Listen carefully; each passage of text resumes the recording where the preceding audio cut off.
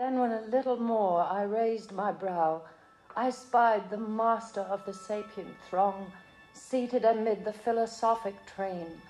Him all admire, all pay him reverence due. There Socrates and Plato both I marked, nearest to him in rank Democritus, who sets the world at chance, Diogenes with Heraclitus and Empedocles, and Anaxagoras and Thales sage. Orpheus I marked, and Linus, Tully, and moral Seneca. Euclid and Ptolemy, Hippocrates, Galenus, Avicen, Zeno and Dioscorides, well read in nature's secret law.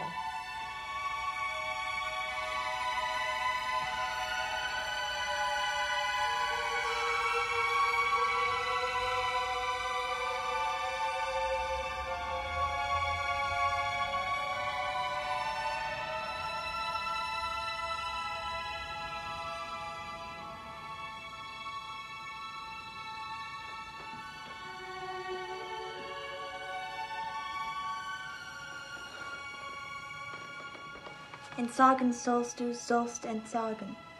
What's it mean? Thou shalt give up. Entsagen sollst du. It means to renounce everything.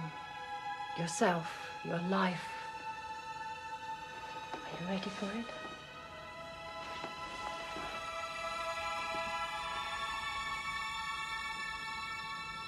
I feel I am something of a novice upon this platform. Born of a race whose inheritance has been outrage and wrong, most of my life had been spent in battling those wrongs. But I did not feel as keenly as others that I had these rights in common with other women.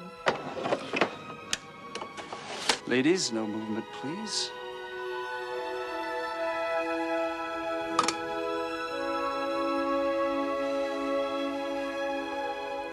When we recited her Latin and Greek to him, he said, "Very smart girls, unusually capable, but can you cook?" I answered with the utmost patience, "Well, Mr. Quincy, we want to go to Harvard College with our brothers." "No, my dear," said he, "that is not possible." At that, I burst out. "Then I wish I were God, that I might kill every woman from Eve down and let you have a masculine world all to yourselves, and see how you like that."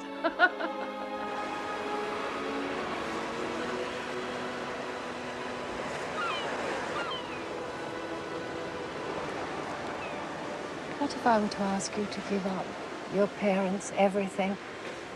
Oh, how can I ask you? I must give up. Perhaps you like me too much. Of course I like you too much. When I like too much.